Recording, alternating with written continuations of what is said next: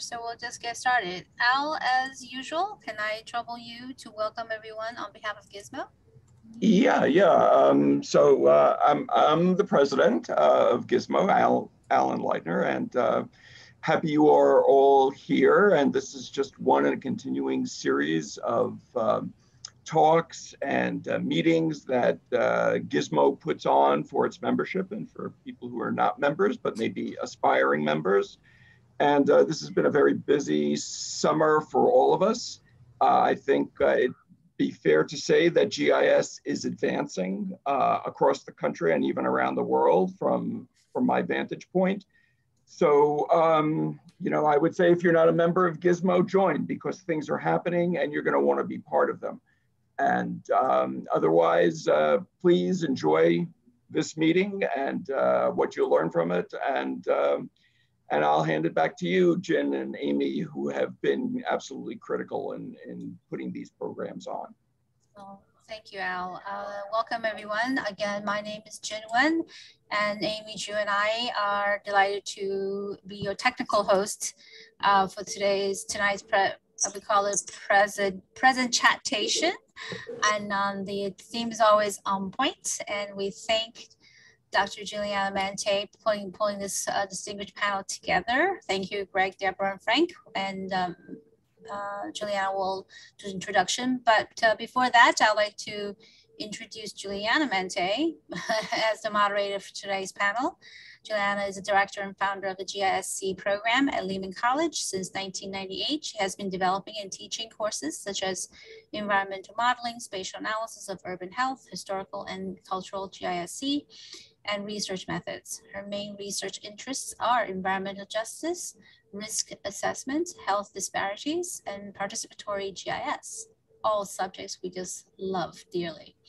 Prior to her academic career, Professor Mante worked for 25 years in architecture, urban planning, and environmental management and policy, and has degrees from Cornell University, NYU, Hunter College, and Rutgers University. With that, I turn the program over to you. Okay, thanks, Jen. Greetings, everyone, once again, and welcome to GISMO's celebration of World Population Day. As has been mentioned, we have three very distinguished speakers with us tonight. But before I introduce them, I want to just start by making a few remarks about World Population Day itself and why it's commemorated every year. So in 1987, the United Nations estimated that the Earth would reach the 5 billion population milestone on July 11th of that year. This was called the 5 Billion Day, and it actually sparked massive public interest in population issues.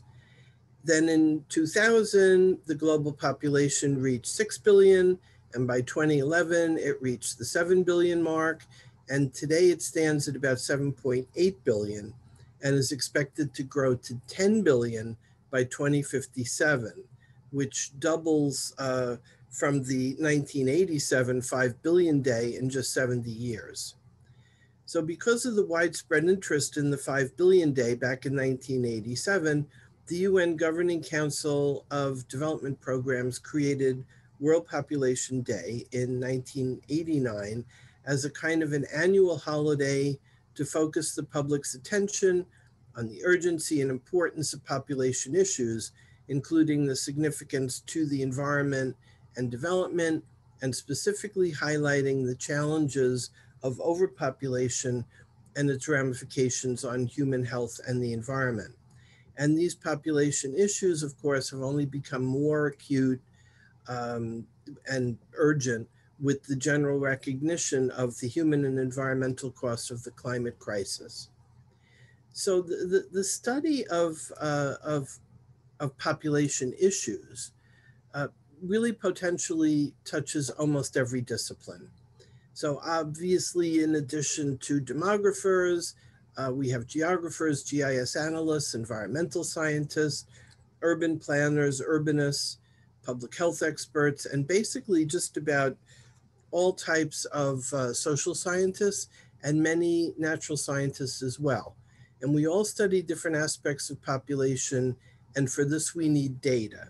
And in fact, data, of course, was a big reason or, initiator of how the United Nations is able to do these estimates. So, we use demographic methods and data in much of our research and advocacy work, and we depend on the accurate accounting of population and subpopulation numbers and their associated socioeconomic indicators in doing our work to measure and assess and combat the impacts of the climate crisis, environmental injustices, health inequities, and in general to promote the rights of people globally.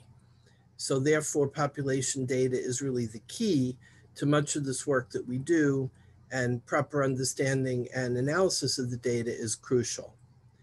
So we're going to move on to our three distinguished speakers, who are Gregory Hanks, Frank Donnelly, and Deborah Balk, and they're going to illustrate some of these challenges and benefits of working with population data. So I'll start by introducing our first speaker, Gregory Hanks. And by the way, if you have questions, we're going to try to hold all questions to the end. When all three speakers get done, you can, in the meanwhile, put your questions in the chat. And if you don't want to put them in the chat, you can just ask them at the end verbally.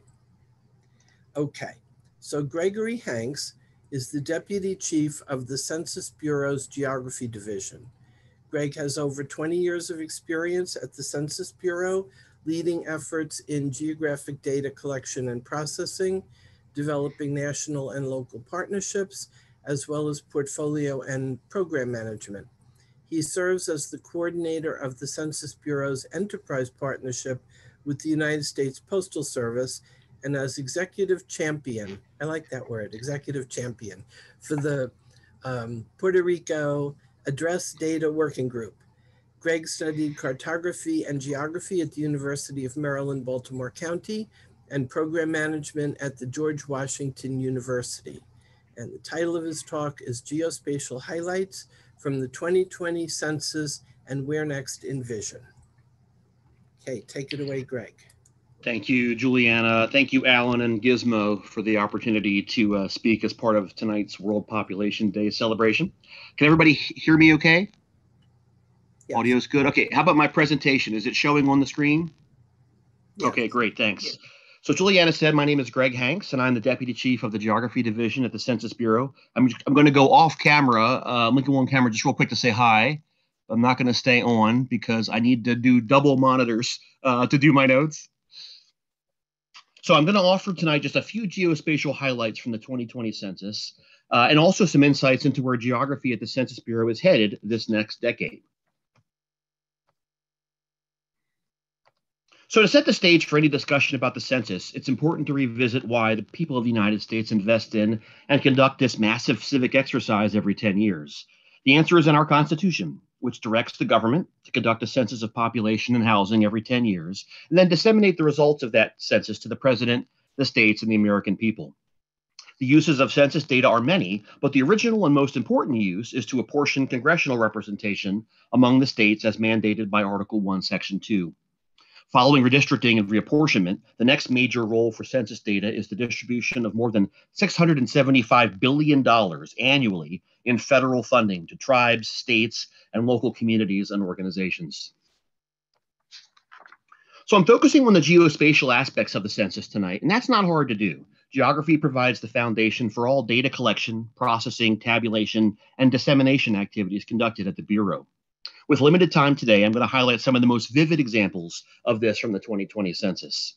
On this slide, we show a few examples of the technology used by the Bureau at different points in the census lifecycle, starting with establishing where to count, where GIS applications were key, then conducting our enumeration that relied heavily on workload management and live time reporting, and finally, tabulating and disseminating our results, a stage where advanced mapping tools really bring the data to life.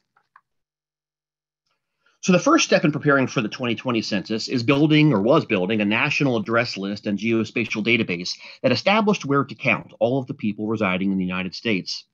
To get this address list built, we worked with authoritative partners in tribal, federal, state, and local government to enhance information we had already collected during the 2010 census.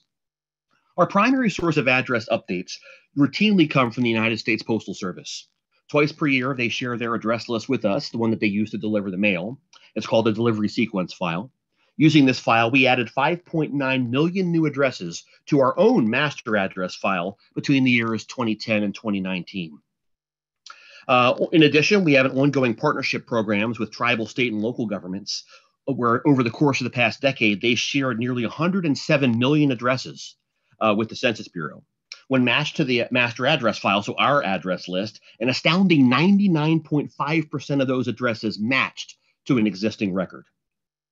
In 2018, the Bureau implemented the Local Update of Census Addresses program, or LUCA, that again provides tribal, state, and local government with an opportunity to actually review and update the Bureau's live address list for their respective jurisdictions.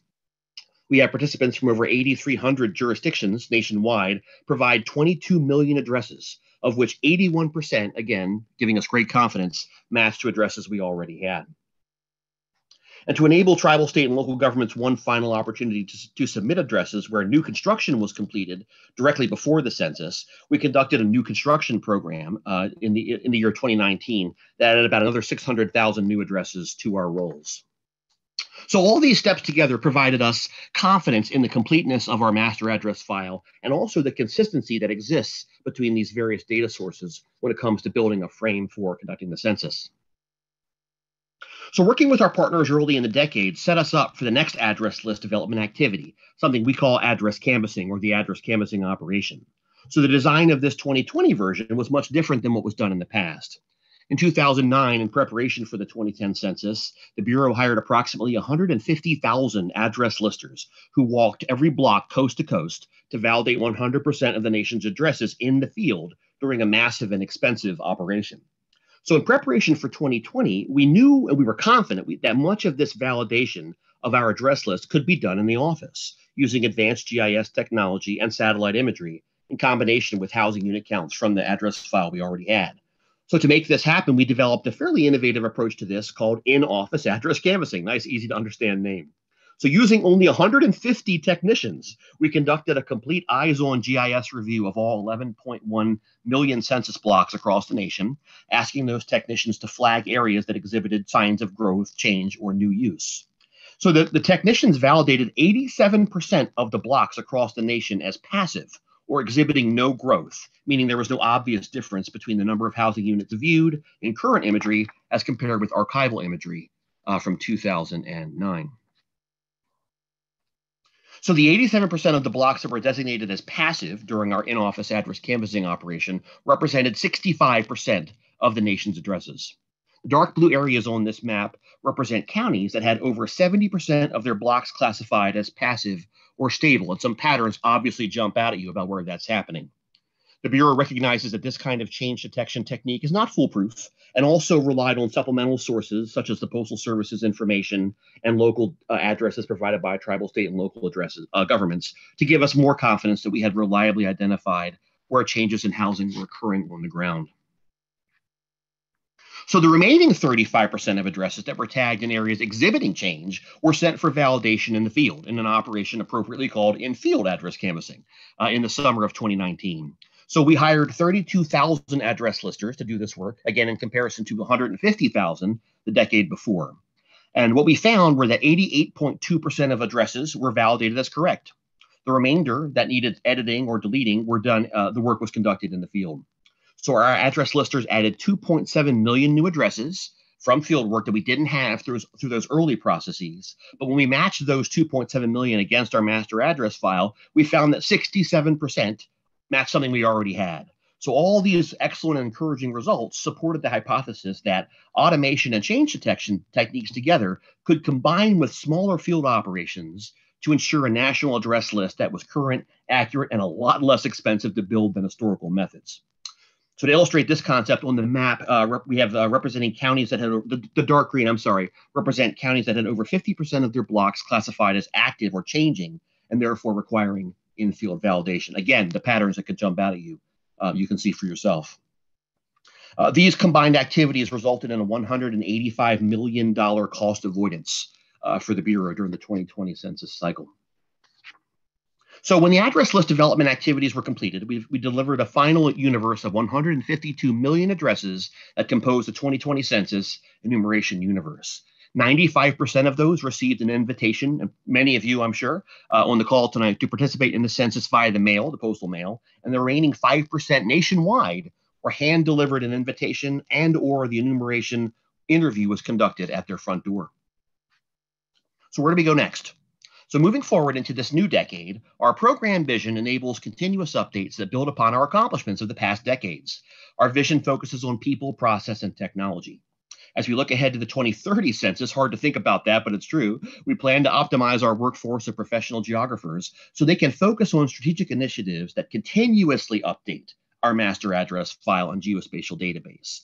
We aspire to validate 90% of all residential addresses in the office, using authoritative data from public and commercial sources, as well as learning more about how the public can contribute to this process in a crowdsourcing mechanism.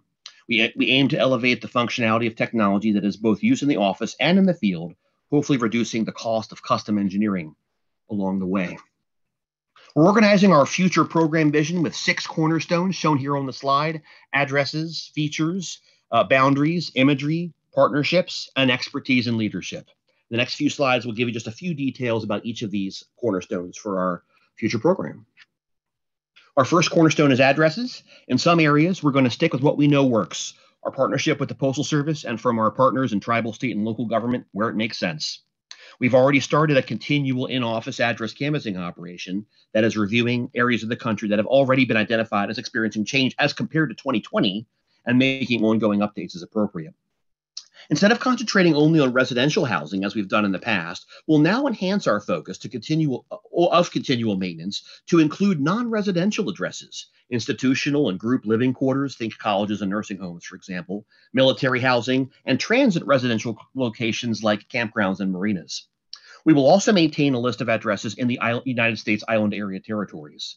So these last couple of examples are addresses we have, but we don't typically maintain them through the course of a decade. That will change moving forward. As Juliana mentioned in which she introduced me, over the past 2 years, the Bureau has been leading the work of the Puerto Rico Address Data Working Group in an effort to improve address and geolocation data for the island of Puerto Rico. So working with local government and other federal agencies, we have issued 3 reports that identify challenges, opportunities, and recommendations for next steps that we are committed to supporting from the Bureau moving forward. Our second cornerstone is features. Here too, we will stick with what we know works, such as continuing to regularly acquire feature data, such as roads, highways, and railroads from authoritative sources. While we feel confident about the representation and spatial quality of road features in our database, we intend to implement more frequent updates and improve the quality of non-road features, such as hydrography, within our system, products, and services.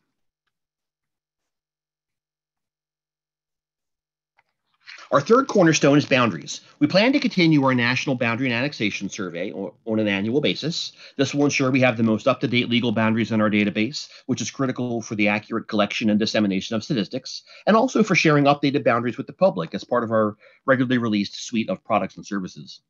As part of our vision for the future, we will research the possibility of what we call intercensus or between census updates to our statistical geographic areas, such as census tracts and blocks groups. And if you know this type of geography, you know we only update it once per decade.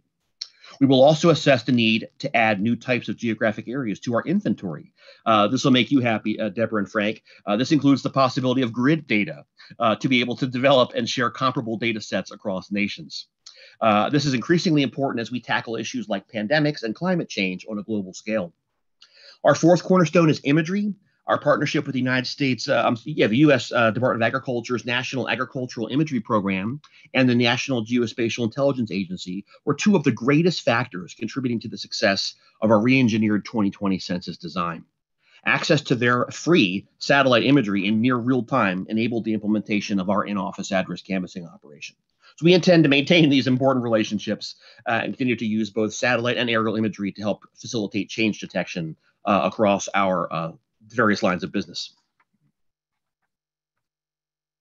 Our fifth cornerstone is partnership. Maintaining our relationships with partners in tribal, federal, state, and local government is central to our vision and its success. We do need to explore mechanisms for more effective and efficient sharing of data amongst our partners, and that is on our list to research and implement in the future.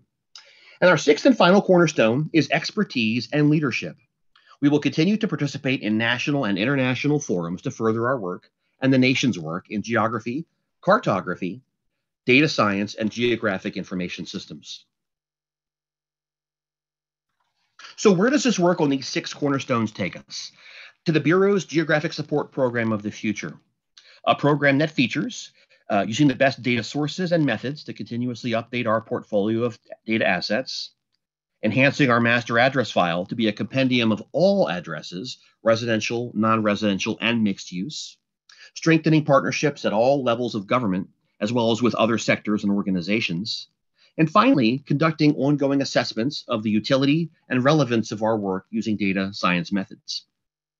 So in summary, our vision, again, very, very rapidly presented, is to continuously update our network of addresses, boundaries, and features to create an integrated geospatial system that may be linked to other frames of information within and across the Census Bureau. This, in turn, will result in modernized methods and new and enhanced data products and services across our organization, all in turn feeding the federal government and the public with timely, relevant, and accurate geographic and statistical data. So that's it for me. Thanks for, again, the chance to present a very fast intro to the accomplishments of the 2020 census, and also a quick look at where we hope to go as a program moving into the next decade. So as Juliana said, I'm happy to take any questions that we have when appropriate here in the program. Thanks again for the chance to participate. Thank you, Gregory. That was very, very interesting and informative. And I have a million questions. So when we get to that point, be prepared. Sounds good. Yeah. Okay, so next we're going to hear from Frank Donnelly.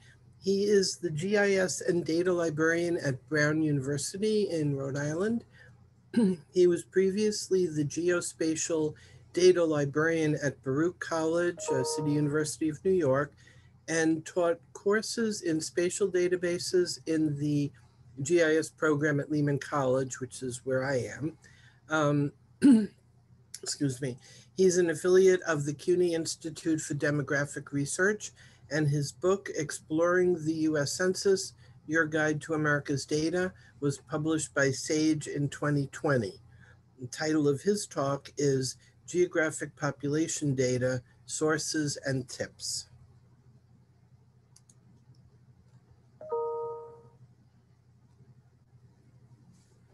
All right, there I am unmuted, and let's see if we can get the screen up. So can we hear and see me? Yes. Cool. Yeah. All right, so it's great to be back here at GISMO again and to see a lot of familiar faces. So again, my name is Frank Donnelly. I'm the recent GIS and data librarian at Brown. I was previously at CUNY with everybody for many years. And as a librarian, I spend a lot of time helping people locate and assess population data sets for the research that they're doing. So I thought what we would do here is talk about, you know, some of my favorite sources, I guess, for geographic population data. And then in talking about some of those sources, also giving you some tips for navigating those sites so that you can really dig in there and find what you need. All the resources that I'm going to share with you tonight are free and publicly available. In a few cases, for things that are hard to find, I put links on the slides. But in most cases, you'll be able to Google any of these things or use your favorite search engine and you'll be able to get right to them. So I've just basically split my talk into two. We'll talk about the US of A first, and then we'll look at the rest of the globe and see where we can find some data sets there. So I won't talk as much since, you know, Greg is here from the Census Bureau and gave us a good introduction to the, you know, the geography program there. But in essence, if you're looking for population data in the United States, data.census.gov is the place that most people will start. It's replaced the American Fact Finder, which is the older portal. And generally speaking, if you're looking just to get some basic profiles, if you want to get a lot of population data about a single place, then you can come here, plug that into the search box, and then find what you're looking for. But if you're looking to do, you know, to grab larger data sets where I need all the counties in the United States or I need all the census tracts in New York, then your better bet is to go below here and hit that advanced search. And then what you could do through the advanced search is that you can basically apply a series of filters to narrow all of this population data down very specifically to what you're looking for. Because this search engine is crawling across I don't know, 20 or 30 different data sets, literally millions and millions of records. Instead of searching across that, it's easier to kind of filter and limit the data sets that you're looking for so that you can browse through them more easily. And essentially what you can do in narrowing things down is that you can choose a data set, choose a specific time frame that you want, pick your geography out, and then start to look at specific topics and subjects. And then you'll have a more manageable list of tables that you can sort through for looking for population data. For those who are more, savvy with technology, or you are scripting or a programming type person, if you don't want to use the GUI, the Census Bureau also exposes most of their data sets through an API. So you can write a little script like this one in Python, where you have these links, and every single census data set has its own API page that gives you kind of the breakdown of how that data is organized there. And you can basically, in your program, you build a series of links where you pass in variables that indicate the year and the data source, and then the specific geography that you're looking for. And basically you can pull out that population data within a program. And then you can either use that data in a program right away to make graphs or charts or to do a little bit of analysis, or you could basically just spit it out into like a CSV file and then take that information somewhere else. So this is a Python script, and basically just defining your variables up here and passing them in and building these URLs and just grabbing the data here. Just in a very short program, you're able to reach out and grab data sets like this. In this case, population estimates for the different counties in Rhode Island. But whether you take the GUI approach of searching and browsing for things, or you decide to write a program, in order to do this, the programming isn't that tough if you're familiar with it, but the tougher part is understanding how the census data is organized. You really need to have some knowledge of that in order to really navigate it. So one of the first decisions you really have to make is, what data set do you want to look at? There are a lot of different data sets. I think of these as kind of the big three geographic summary population data sets. And what you're looking at here is that if you're interested in getting like precise statistics that represent 100% count of the population, and you're looking for just basic demographic characteristics like age, sex, race, the number of housing units, how people are related to one another, then the 10-year census or the decennial census is the place that you would look. Also a good place to look if you're doing any kind of historical analysis. On the other hand, if you want annually updated data and you're looking for detailed socioeconomic characteristics of the population, things like income and language and journey to work and things like that, all of that information is captured in the American Community Survey, which is an ongoing sample survey that captures these characteristics. And the data is published annually as 1-year estimates for really big parts of the country with 65,000 people or more, or as 5-year estimates down to the block group level. Or lastly, there's also the population estimates program, which is a bit different. It uses basically the cohort component method in demography. It takes births, deaths, and migration and creates an estimate every single year for the total population, sex, age, and race for large geographic areas in the United States. So if you wanted something that's less fuzzy than the American Community Survey, because these are estimates with margins of error, and you're looking at big places, then the population estimates is an option. So right off the bat, by choosing the specific data set based on your intended use, you can narrow what you're looking through quite a bit. And then of course, the other thing that you'll want to look, that you'll use to narrow things down is, what geography are you interested in looking in? So there's a whole hierarchy of geographies that the Census Bureau publishes data for. There are legal geographies like the ones that you see here at the top. The legal areas are places that exist, as a matter of fact, they have defined boundaries and some kind of legal mandate. Or there's also a variety of statistical areas, which are created essentially for publishing population data so that we can study it for small places. So choosing your data set, choosing your geography. And those are really your big decisions for getting contemporary data. If you need to go back in time, then there are other places that you would go and other considerations that you have to keep in mind. So if I want to get the census data from 1990 or from 1860 or any other point up to the beginning of the first census, then you could check out the NHGIS, which is one of many portals that's created by the Population Center at the University of Minnesota. The NHGIS is really intended to be an archive of all of the summary census data that was ever produced. So you do have to create an account in order to use it, but it's free to use. And you go there and essentially you have the same kinds of filters that you apply. You choose your geography, the year, the topic, and then the data set that you're looking for, and then you're able to download data from that census. Tricky thing about going back in the past is that the questions have changed and also the geography changes over time. So most of the data in here is what we call nominal data, and that it is published just the way that it was published when it was originally published. But in some cases, particularly for more recent data from 1990 forward, the NHGIS also provides normalized data. So this is data where the data from the past has been basically reformulated to fit the boundaries of the present so that you can make ready geographic comparison over time. And typically normalized data would be published at the county level and at the census tract level, as these are areas that are meant to be relatively consistent. I mean, these boundaries do change every 10 years, but they are more consistent than some of the other geographies. So this IPOMS NHGIS is really the place to go for historical data. There's also, I don't have a slide for it, but the longitudinal tract database, which is produced at Brown University, is another source that you can go to get normalized data so that the data fits within current geography, I think back to the 1970 census. Not only does the NHGIS provide the population data, but they also provide GIS boundary files so that you can get the boundaries of the census tracts back in 1970 or the boundaries of the counties back in 1870 or whatever you need. The boundary files, of course, are the Tiger files, and the census publishes a few different iterations of these.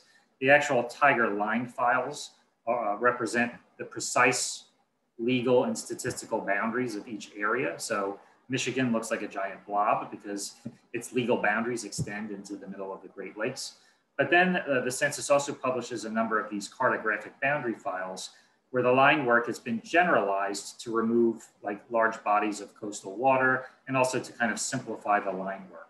And these boundary files are really more suitable if you're trying to make a thematic map of population. If you go to this link at the bottom, you'll basically get to a page where you can get to the Tiger line files, to the cartographic boundary files, and to a number of other derivative products that the Census Bureau creates for representing data spatially. And as GIS, as most of you I think are GIS users, as we know, this is a two-step process where you get the population data or the attribute data that you want as a table, and then you get the boundary files where those areas represent the same records that you have in that table. And then you can bring them into GIS and join them based on an identifying column that they have in common so that you can then map all of the data that's in that table. And all of the Census Bureau's shape files and also their data tables are going to have the ANSI FIPS codes that can be used for uniquely identifying each place and then linking the data tables to the spatial layers. That's really the shortest census presentation that I could give. If you want to know a little bit more about the census, I have this research guide that I created at Brown. You're welcome to go there and check it out. There are a lot of resources that you can take a look, not only for getting data, but for also learning a lot more about the census and how to navigate it. But what about the rest of the world? This is World Population Day after all, so where are we going to get global population data? If you're looking for country level data, there are a lot of sources for that. You can go to the Population Reference Bureau, you can go to the World Bank, and of course the UN data page is probably the place that I go to most often. They also have a search box. This one works pretty well. You can basically put in a variable that you're looking for and get some results. But on the right-hand side of the search box, there's this more button, and the librarian's favorite tool is always this little advanced search option. If you go to the advanced search from that tool, then you'll get a screen that looks like this at the bottom, and it will break down all of the sources because this page includes all of the different agencies and departments and initiatives at the UN that produce data. So if you actually want to look at this at the source level, if you go to the advanced search, then you can see the ComTrade information or specifically the demographic information from the statistics division. And then you can narrow things down here a little bit more and even then narrow it down by country or by year. Once you pull up a table on UN data, you'll get something like this. So you can filter it down by year or by country. In this case, we're looking at, what is this? Population data by sex. for all the different countries for different years. Another tip is that at the top of this page, there'll often be these other little options that you can take a look at. One of the ones that you definitely have to use is this option that says select columns. If you intend to take this population data and map any of it and join it to a boundary file, you need to have some unique ID codes. So for the globe, the ISO country codes, which are a series of codes that are either alpha or numeric codes, are commonly used to identify places. If you choose the select columns option, then you'll be able to actually add those country codes into your table so that when you download it, you'll have a unique identifier that you can use. It's not visible on this particular table, but in some cases, you'll also get a link to pivot the table because of course in GIS, we need the records to represent places. In this case, the records represent a place for a particular year for a particular indicator. What the pivot tool will allow you to do is take some of these values here and move them up as columns so that you'll be left with records for individual places. And then you'll have columns for, in this case, male and female on both sexes instead of having them listed here as individual indicators. So UN data page is a great place to go. It's pretty comprehensive if you're looking for population data for countries. The tougher part is getting population data around the world below the country level. So you need what the equivalent of states or provinces or counties are in other countries. If you're working within a specific country, you can go directly to the statistical agency for that country and see what's available. And the folks at the US Census Bureau have helpfully put together this page that lists every single statistical agency so that you can get a link and you can go right there. The challenge is that, you know, in the US here, we're a bit spoiled in that we have all of this free public domain and comprehensive data. But in other countries, the census data may be copyrighted in whole or in part. In other places, it may not be published. Some countries don't publish a census. And if you go to these pages, in some cases, you may need to know the native language in order to navigate that website. So it can be a bit hit or miss. And if you're trying to get all of the areas for the world at once, then obviously this is going to be kind of a tough sell. This is really for finding data for that one specific country that you're studying. This global data lab is a bit of a hidden gem. It is the easiest place that I have ever found where you can go and get subnational population data for all countries at once. So if you want to get the state or province data for every single country in the world, you can go to this global data lab. They really specialize in publishing these different human development indices, but there's a category and an indicator option here where instead of looking at those indexes, you can look at the actual indicators that are used to create that index. So for example, in this case, the total population size, and here we can see at the top, these are all the different administrative divisions of Afghanistan, and then it goes all the way down to the bottom for Zimbabwe. So easiest place that I've ever seen to get all subnational data in one place. You do have to log in, but this is another free resource that you can use and access for that.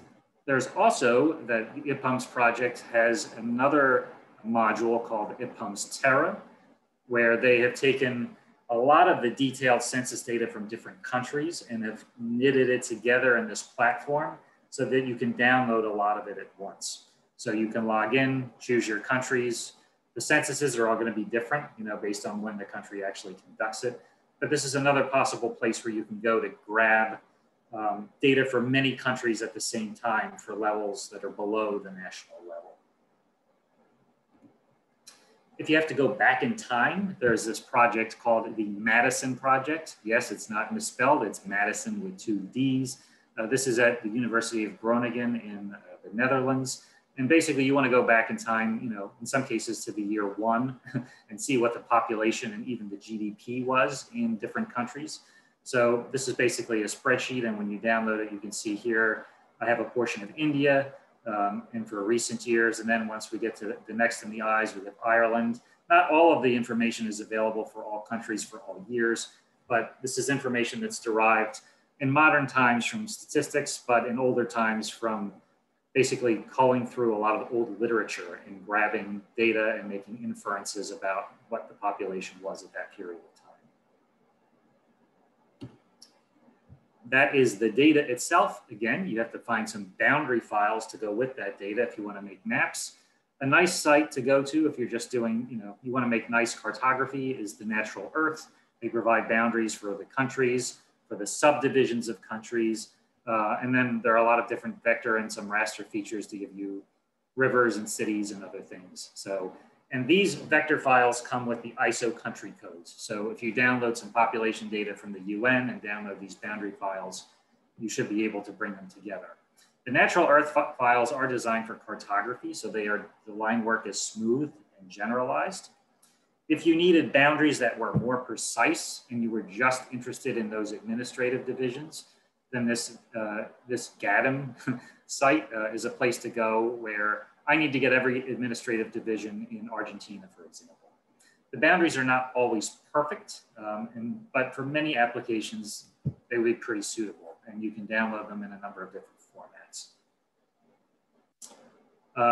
Lastly, a different way of thinking about global population data, instead of looking at the actual censuses that are taken and the administrative or statistical areas for which they're gathered, another way of looking at this is to look at gridded population data, where you have the earth basically divided as a raster layer with individual cells, and the raster was generated either by taking that administrative data that is for these little boundaries that are all over the place and kind of harmonizing it into little grid cells, or in some cases using things like the nighttime lights database to estimate what the population of the area would be. So this is an alternative to doing that kind of studying population. I don't know as much, I don't work with this information as much, but luckily Deborah is the next speaker and she works with this all the time. So maybe she can explain it a little bit more. But I'm running up against the end of the time here, so there you go. I hope you learned a few useful tips, and there's my contact information, and you're always welcome to reach out to me and follow up. And of course, we'll take questions at the end. Okay, great. Thanks, Frank. That was a very interesting and I think very revelatory to many people about all the different data sources that are really out there, but maybe a little bit hidden from the average soul. Okay, so next up is Deborah Balk, who's a professor of public affairs in the Marxe School of Public and International Affairs at Baruch College at CUNY. She's also a professor in economics and sociology PhD programs at the CUNY Grad Center and in the epidemiology and biostatistics department at the CUNY Graduate School of Public Health. She is the interim director of the CUNY Institute of Demographic Research and is a leading expert in spatial demography, and her research combines demographic and spatial frameworks using traditional social science data with satellite data to examine urbanization and related demographic behaviors such as migration and health outcomes with respect to environmental factors, in particular climate change. She's led interdisciplinary research projects on urbanization and global population modeling, and has produced publicly available data sets such as the Global Rural Urban Mapping Project, or GRUMP data, and low elevation coastal zone data. She currently serves as a member on the National Academy of Sciences Committee on Population and on the U.S. Census Scientific Advisory Committee, and is a co-chair of the New York City Planning on Climate Change Fourth Assessment. Dr. Balk holds an MPP in Public Policy from the University of Michigan and PhD in Demography from the University of California, Berkeley. Title of her talk is Urbanization and Population Change in Low Elevation Coastal Zones at Risk of Coastal Hazards. Thank you, Juliana, for the introduction and for having me. And I'm happy to be following Frank and Greg, who told us quite a bit about censuses and access to census resources. What I will talk about is putting some of those, I'm a user of those data rather than a creator of those data in particular, and I take those data and do things with them so that we can get estimates of population living at this low elevation coastal zone, which is proximate to seacoast and at greater risk of seaward hazards associated with climate change. I'll have one slide at the end that puts similar data in place to look at, say, extreme heat or the mortality exposure, potential mortality exposure to extreme heat. Just putting these in context. We've heard a little bit about gridded data, and I'll tell you a little bit more about them in a second, but just as background, about 10 years ago, my colleague Gordon McGranahan, the work I'm presenting is collaborative with a lot of people. I have a slide at the end recognizing them. So, my colleague Gordon McGranahan and myself and others created the first low elevation coastal zone. And at that time, we estimated for the first time that roughly 1 in 10 persons live in a low elevation, in this low elevation coastal zone, which we defined as 10-meter contiguous to coast. And yes, we don't expect sea level rise to be at 10 meters, but 5 meters is a zone that's used even by New York City, for example, in its emergency planning, emergency planning. We also found that most countries with any land area in that LECZ have their largest city within it. That small island states and deltaic countries and their cities were at much higher risk. And importantly, and here I'm showing the total population and the urban population, that 1 in 8 urban persons live in the LECZ, with city dwellers in Africa and Asia disproportionately at risk.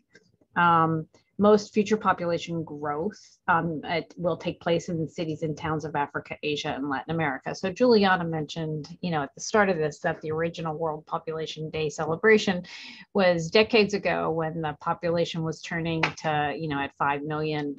But in fact, it was only roughly it was in this century where we turned over to becoming a more urban than less urban planet, where 50% of the population or more lives in cities. And to date, less than half of the population of Asia and Africa, for example, are city dwellers. And that is where the bulk of future population growth will take place, in the cities and towns of Asia and Africa. And so therefore, the fact that they're already starting off with disproportionate persons in this low elevation coastal zone is something we want to pay attention to, because those are the places where we expect to experience future growth. So you can see that the total and urban fractions are very similar for places outside Asia and Africa. So why do I mention this original thing? Well, I mention this because the first time we did it, like often with these big data projects, including GRUMP, the Global Rural Urban Mapping Project, which was used here, data are evolving. There are large communities of data users. Censuses around the world are getting better. The US has long been a leader, but many international censuses are getting better. The satellite data that we're using to estimate urban areas and even the low elevation coastal zone, which are based on digital elevation models, those are all improving over time. So we've come back to revisit this. But before I get to what we're doing in that revisit, let me just describe the method, which is pretty simple. It depends on the quality of the data. It combines demographic and satellite data. So here for Southern Vietnam, we see the small aerial units. These are the equivalent of census blocks for Vietnam, and these are the administrative boundaries. They're called communes there. The red polygons that we see are GRUMP, the Global Rural Urban Mapping Project, indicating that these places were lit up and had an urban settlement. And then overlaying on that was the low elevation coastal zone. Now, all of these data are shown in their native vector format, but in fact, the population data, because it's measured in this irregular polygons, which conform to these small census enumerator areas, which have good reasons for being irregularly shaped. And country to country, they vary in spatial resolution and so on, as well as temporal scale, but we transformed that to this grid that you've heard about. So, and I was really delighted to hear both Frank and Greg refer to gridded population, and Greg at the Census Bureau thinking about how the US Census maybe can think about producing gridded population products. I think that's a really exciting prospect to do this, particularly as they in the US Census, the rules for privacy around the microdata and censuses are increasing and may impact small area estimates. Being able to create gridded population data, which can mask some of that, would be fantastic. And then also having the census be producing something other than simple population counts. So what we get is population counts in a grid. It would be really great to have other attributes coming out of the census in gridded format. And that would make it much, much easier for downstream users to do the kind of analysis that I'm showing here, which is think about what basically zonal statistics, as I'm going to show, when you take these irregular polygons, like or an irregular satellite-derived unit that it looks at an exposure. In this case, these seaward, the low elevation coastal zone, but you could use it for places that experience wildfires or hurricane paths, or you could use it for other environmental exposures or other kinds of geographies that don't conform to traditional administrative boundaries. And that would be mind-bogglingly, I mean, that would be revolutionary. So I really hope that happens, and I'm happy to have a side conversation at some point if you're interested, Greg, in that. I would be so modeling those data, and then in addition, the gridded data are sometimes the census. When the census data are relatively coarse, there are many, and Frank was referring to other global data sets. Well, there are other modeled data sets for population out there, not just those that use only censuses as their inputs, but those that use modeling. They model like the population to coastline, or to lit areas, or to roads, or to other, based on slope or elevation, where we know that people are unlikely to live. And so there are many modeled population data sets that also are useful. And these are particularly useful in places where there are coarse administrative areas, because most people don't live there. So if you go to the Sahel, for example, where it's largely unpopulated, but people do live in the Sahel, they just live in concentrated areas. Those kind of models do really well in those areas, but those also have their limits. And to date, the gridded population data really only have counts of population. So you can derive densities because they're spatial, but other than that, there's no other attributes. If we wanted to do a poverty metric from these same data, we could not. For example, if we wanted to look at education globally, we could not. Most censuses do collect information on those kinds of characteristics, but we don't have them for global assessments. In the interest of time, let me tell you a little bit about what we did. I'm going to leave out most of the details, but I mentioned that in the last 10, 15 years, there have been tremendous improvements to the way we can measure the LECZ, which is based on digital elevation models. Those have improved a lot. And now it allows for us to distinguish between those living in a 0 to 5 meter zone and those in 5 to 10 meter zones contiguous to coast. And this is, of course, important because people exposed to seaward hazards are more likely to be exposed if you live 0 to 5. Rather than 5 to 10, but then in the future, today's 5 to 10 will be next generation 0 to 5. We have new measures of urbanization, allowing for distinguishing urban areas along a continuum rather than a dichotomous urban-rural. And as well, we can characterize the built-up density of such locations. And importantly, we can also do some change over time. So we can evaluate this between 1990 and 2015 using temporally varying measures of population in urban areas previously unavailable. But the LECZ measure is still only for year 2000. And we could ask ourselves what would be the desired time steps. When there are major storms, the coastline does change, but much more slowly than, say, population or urbanization. Just to give you a quick visual on this is what the LECZ looks like. I'm showing this for Bangkok. This is 0 to 5 meters. This is 5 to 10 meters. And I'm gonna go past all these there's these things. I just want to point out that in the study I'm reporting from, which I have a link to a preprint on it, we actually do a sensitivity analysis that examines 4 different data sets. And if you look quickly, you can see that they look different across. These are 4 different elevation data sets that we use. Similarly, there are an array of urban concepts. The data selection are driven by key requirements and ability to identify population within settled areas and an ability to measure change in settled areas inside and outside the LECZ. So we ask, are the LECZs developing faster, for example, than in inland areas? And it models human settlements. We use, this one uses like an impervious surface sort of machine learning model, and the other is using nighttime light-based models. And this gives you an idea of, we create three, some of these data sets are, these data sets are continuous, but for the ability to compare across them, we create categories that are called rural, quasi-urban, and urban centers. And the urban centers are places that you would easily identify as a city.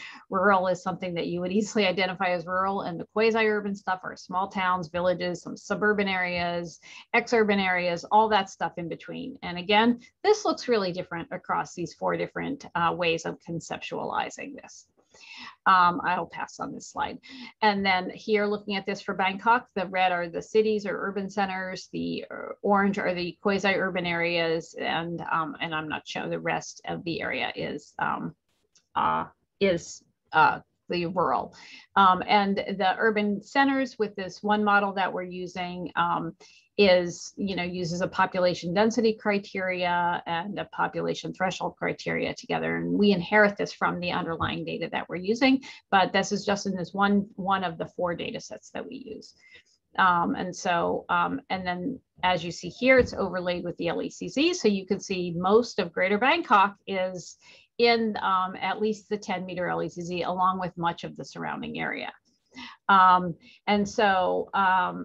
And we use the population data that we will use here in the estimates that I'm going to show primarily are use the census data with a reallocation to the built-up area from this data set called the Global Human Settlement Layer. It's available through the Joint Research Center in Ispra, Italy. And it's a data set called GHS-POP, and it reallocates population to those built-up areas. So it starts with census at its core backbone and reallocates it so that it's not, so that it's more concentrated. There's some issues with doing that, but on average, it's, we get then the tails of the two possible estimates. And so finally, population data. Here we see the population data is in the orange to red hues here for the same Greater Bangkok area, and we see this overlaid with the 5 and 10 meter LECZ. Just in the interest of time, again, 4 different data sets are possible here. So we have, and this is the one that uses the census data. So the census units are coarser for Thailand than they are for the United States. So in that case, some of these modeled inputs might improve the estimation. And it's important to know that when using these population models, very rarely do we actually have an ability to cross-reference and cross-validate these at the finest scale, because if we had those data, we wouldn't need to model so much. So with that in mind, what is urban? Well, measurement matters. This is we confirm our original findings that the new estimates still place roughly 10% of the global population in the LECZ, but it also places more urban residents in it. So here we see 14% of the urban population by our new estimates are in urban centers, and roughly another 10% of these quasi-urban centers.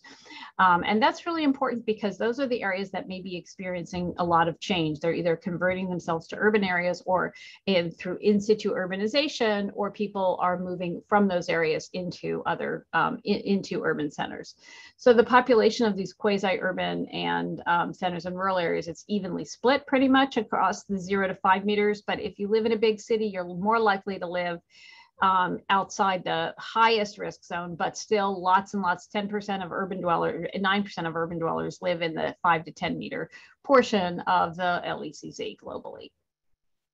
Okay, so moving on, the distribution of land and a population and land area. What's important is that 61% of the population of the LECZ lives in urban centers as compared to 47% beyond it.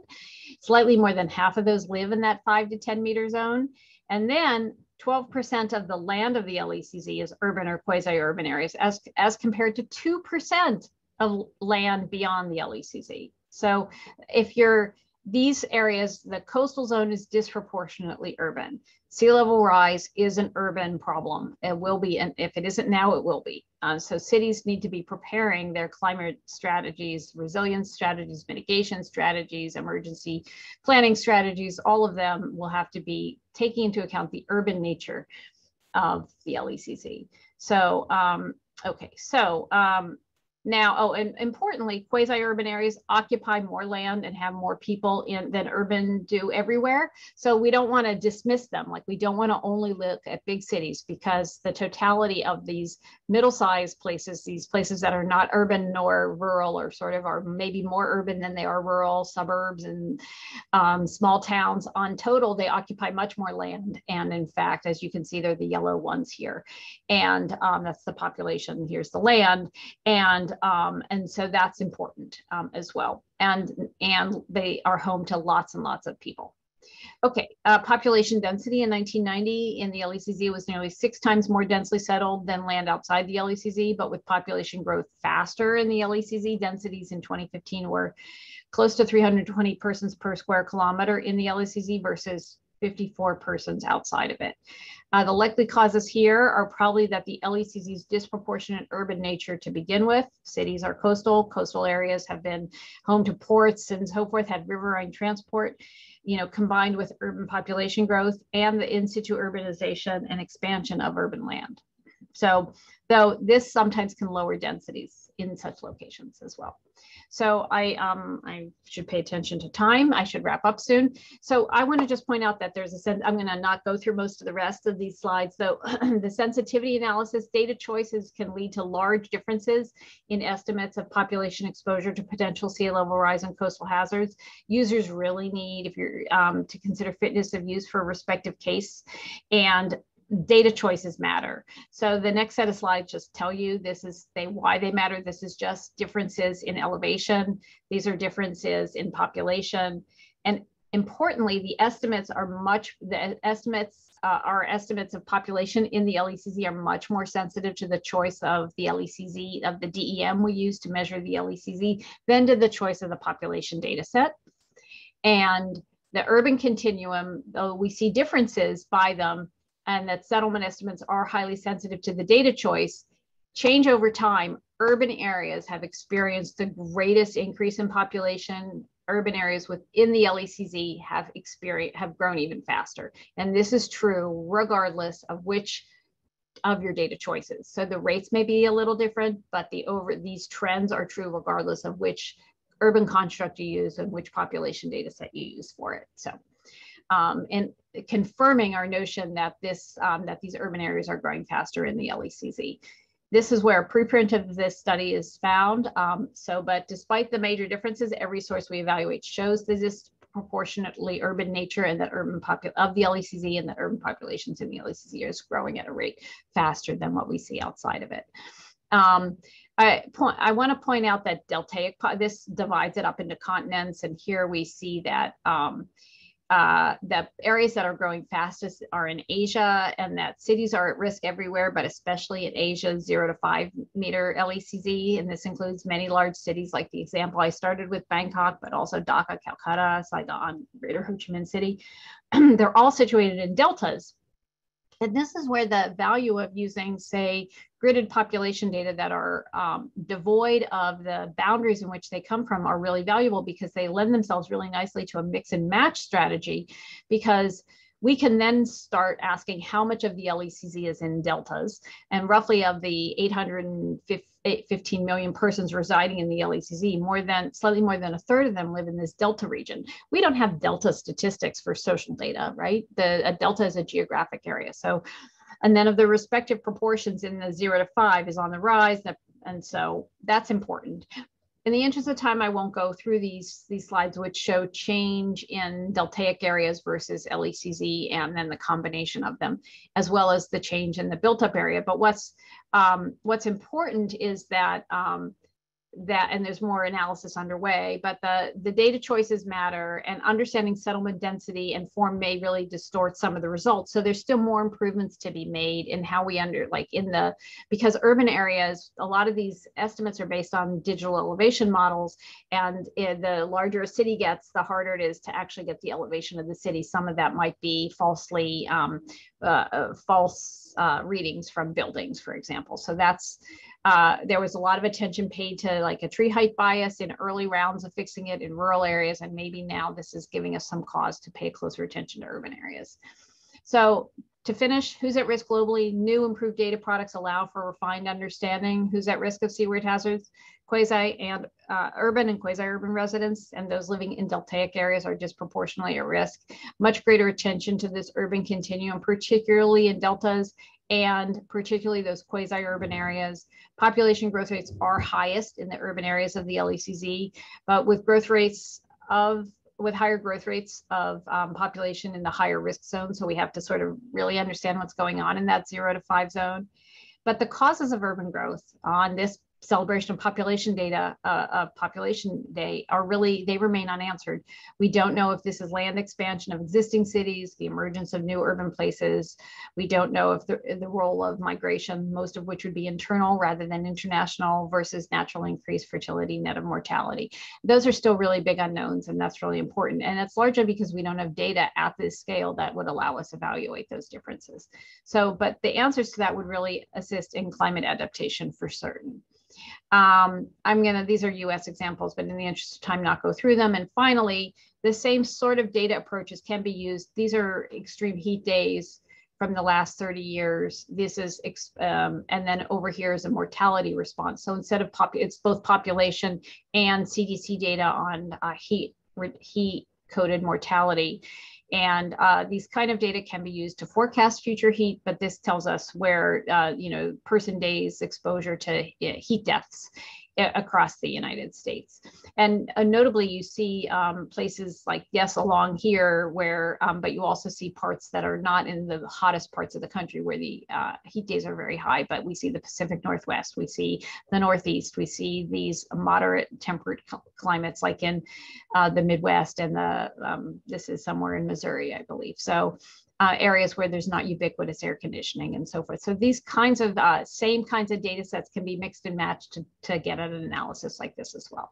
And with that, as I mentioned, there's a lot of people involved. I'm happy to take any, people are free to be in touch with me. Large study involved a lot of colleagues and students and so forth. Thank you.